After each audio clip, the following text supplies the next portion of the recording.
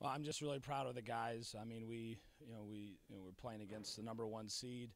These guys have never been in the semifinals before, so this type of atmosphere and this type of situation, I felt that they were resilient throughout the game. We got down a couple different times and were able to climb back and in different situations, also take the lead. They're a really good team, and I just felt that.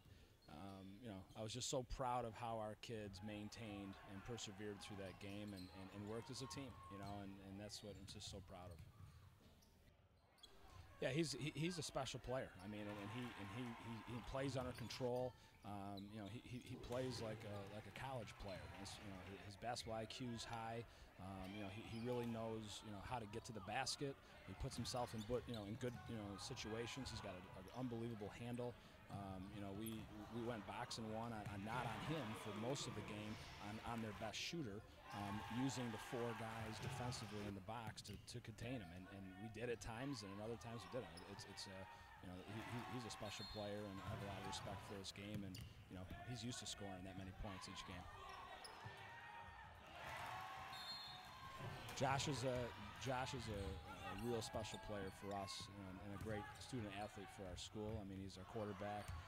He's a great baseball player, and he's our quarterback, point guard, on the basketball team. And, he doesn't get rattled. I mean, he's mentally tough, and he's a great leader out there and a great floor general. And he really executed where we needed to get the ball. He was, kept his composure and made some huge shots for us in different parts of the game, and was able to get some stops. So, I'm just really proud of him, as well as the entire team.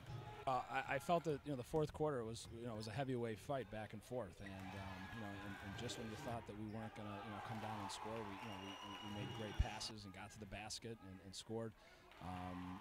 And that last possession where they had 6 seconds to go the length of the court. I mean, we doubled on Miles, and the kids executed perfectly, and that was one of the biggest stops of the season. I mean, it was a huge defensive stop to get us to the overtime period.